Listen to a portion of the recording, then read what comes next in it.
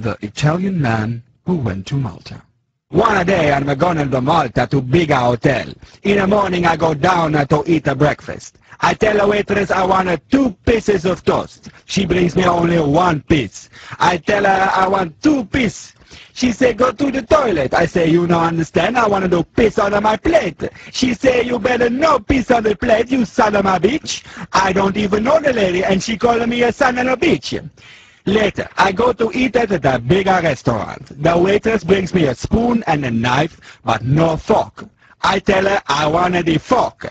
She tell me everyone want a fork. I tell her you don't understand, I want a fork on the table. She say you better not fork on the table, you son of a bitch. So I go back to my room in a hotel, and there is no sheets on the bed. Call the manager and tell him I want a sheet. He tell me to go to the toilet. I say, you don't understand, I want a sheet on my bed. He say, you better not sheet on my bed, you son of a bitch. I go to the checkout and the man at the desk say, peace on you. I say, peace on you too, you son of a bitch. I'm going back to Italy.